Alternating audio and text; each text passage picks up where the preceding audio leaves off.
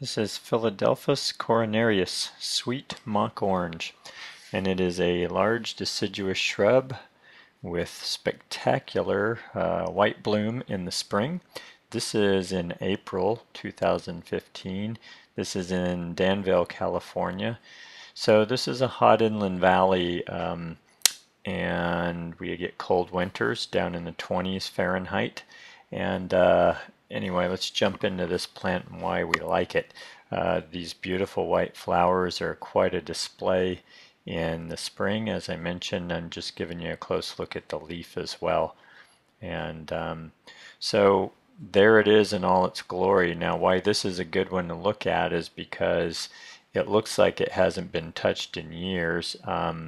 So it's its most natural state. And this is about 20 to 25 feet wide, this larger one you were looking at, by about 15, 18 feet tall. And that's a very large plant. That's larger than what they say in the book. But again, it's not often you see something that's just let go like that, so you can see its natural state. The other thing to know about this is the fragrance is amazing. When I was taking these photos, the smell was just something to behold. So very fragrant. That's why it's called sweet mock orange, like orange blossoms. I didn't think it smelled like orange blossoms, by the way, but it's a really lovely fragrance. So you can use this. There's a number of varieties of this that are smaller and more manageable for a typical garden, by the way. Straight coronarius is not as easy to find as some of the different varieties or cultivars, so you can look into that and see what you can get locally.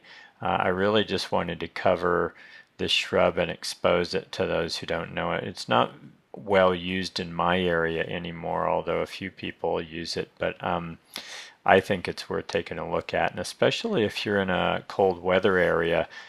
This is hardy down to minus 50 degrees Fahrenheit, which is very, very cold, so you can use this in some of the most extreme areas, and so that makes it appealing in ways that other plants may not be able to handle that. And then again, the fragrance. The blossom, I would say, lasts 2 to 4 weeks. I don't think it's super long lasting, but it is, 4 weeks for a blossom in the spring is pretty good cycle. My azaleas only did 2 weeks this year, so I think that's pretty good strong bloom cycle.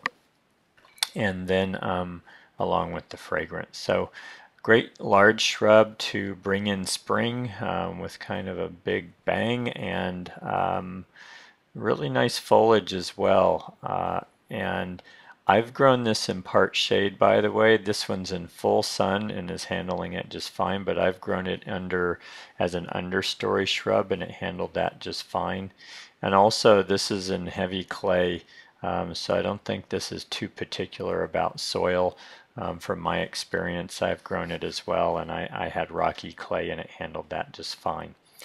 That's what I can tell you about Philadelphus coronarius, sweet mock orange, beautiful deciduous shrub.